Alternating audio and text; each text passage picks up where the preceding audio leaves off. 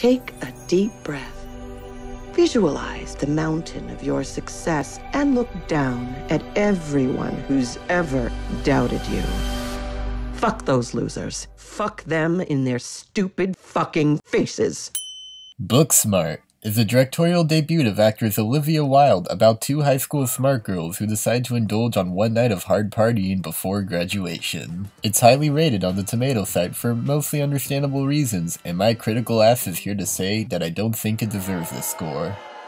Now, I don't walk into highly rated movies with the expectation that I'm gonna dislike it. It's all a matter of personal opinion, and I personally think the movie was not great. Although that's not to say there's nothing worth celebrating about it. I'd say it's cool that this is a very female-centered project. I already mentioned that women directed it, but it's also written by women, produced by women, obviously starring women, that old deal. And not only that, but it also features LGBT people as central characters, with one of the protagonists being gay herself. There are also messages about not being judgmental to others and how everyone's a human being. There's more than what meets the eye with them. It's clear that this movie has its heart in the right place, and the filmmakers had only the best of intentions. I just wish the direction they took could have been better. From what I gathered before going in, this seemed like it was going to be something like a modern John Hughes movie, or a female-led Superbad as the ads have been touting it, and I'm like, alright, I like those things. I'll check this out with those in mind. And after seeing it, it reminded me less of those aforementioned titles, and more of those really terrible YouTuber movies set in high school, such as Not Cool, or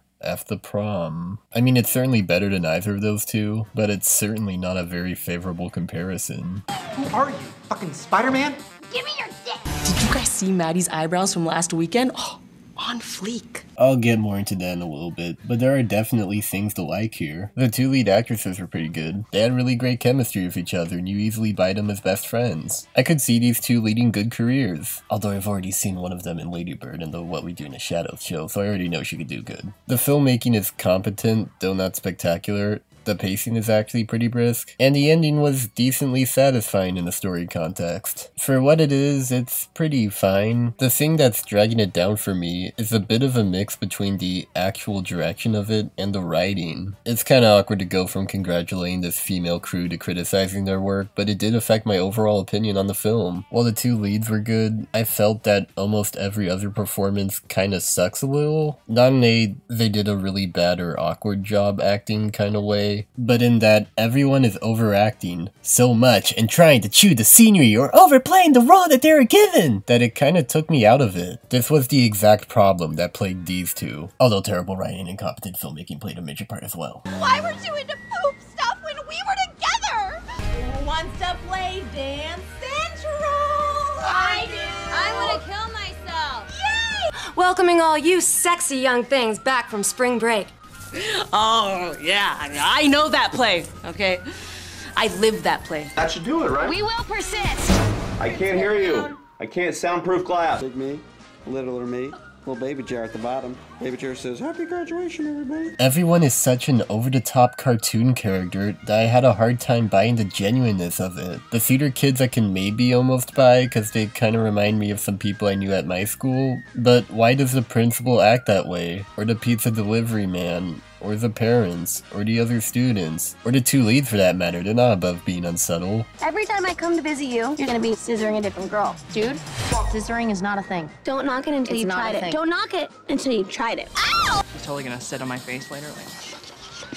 I mean, sure, I said they were good earlier, but that's because they're the leads. They kind of have to carry a lot of this on their shoulders. There's this one character, played by Billie Lourd, who is such a cartoon. Like, she shows up at random places and acts so goofy. I have no idea what they're doing with her. She honestly kind of annoyed me. I don't know whether to blame the script or Olivia Wilde's direction for how this all turned out. But what was even worse than all the over-the-top acting was the soundtrack. There's like a million montages of characters walking in slow motion while pop music plays. And it's the same kind of songs too, it was just really tiresome. It's like that scene from Captain Marvel where she's fighting the villains and the movie just suddenly plays Gwen Stefani.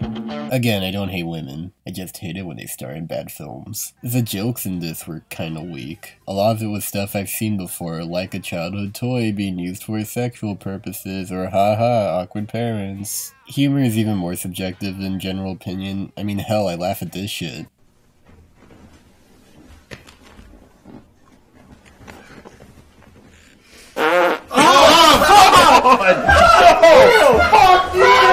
The one joke I remembered actually finding pretty funny was his dance number scene, because it was so out of left field that it kind of worked on me. They also do the plot thing that I see in too many of these things, where the two leads have a somewhat forced disagreement and go on their separate ways for a bit. I guess it's a little more understandable here than in, like, Detective Pikachu, but it's still kinda whatever. Whatever. Also, I don't understand why she didn't just tell her what she saw in that pool during the argument instead of ditching the topic. If you've seen the movie, you'll know what I'm talking about. So despite all this, at the end of the day, I wouldn't necessarily call Booksmart book dumb.